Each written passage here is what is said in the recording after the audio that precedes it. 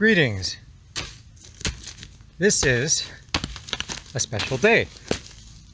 I'm preparing spots to plant the American chestnuts that I sprouted over the winter in the refrigerator. Here in the West Garden, where I actually have a lot of vegetables growing now. It's filled with squash and sweet potatoes mainly at this point, and onions. I better stop. Anyways, chestnuts. I have some amazing news, unexpected news. It turns out that the grandmother of all of these chestnuts has managed somehow to survive for another growing season. She's been fighting the blight now for about 10 years, which is just shocking. I was tending to some of the young chestnut trees in the forest yesterday, and I looked at her expecting her to be dead. And lo and behold, when I was looking at the suckers coming out at the bottom of the tree, and I gazed upward, what did I see? One branch again, just like last year, somehow surviving.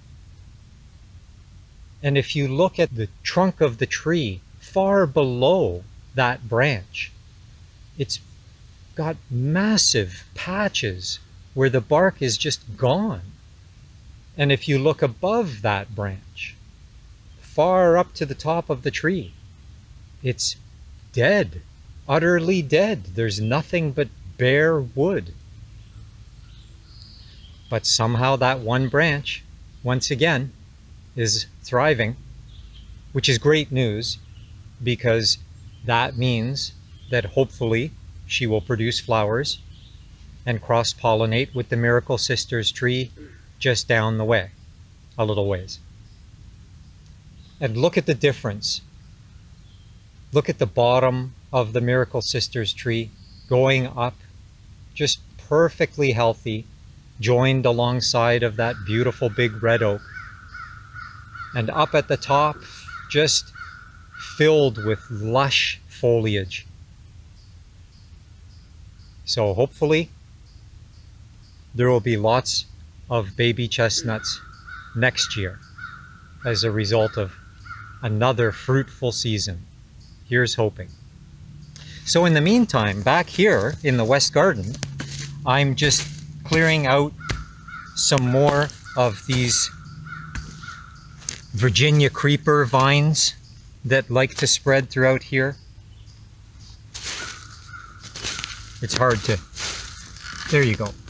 I'm cutting them with the hoe so only little pieces come out, but it forms a network all throughout this whole area. So I'm trying to eliminate as much of this as possible. And the raspberries and the thimbleberries, there's just everything trying to grow here. This is a raspberry here. But I'm getting it under control.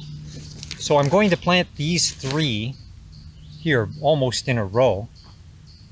And it's got beautiful sun exposure, and it's along this well-drained hillside here that leads down to the pond.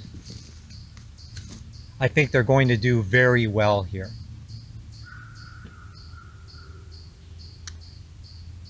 But in the meantime, I'm going to get to work now and switch from the hoe to the shovel. And put this one right here. I've got to get to work doing natural work for the benefit of us all.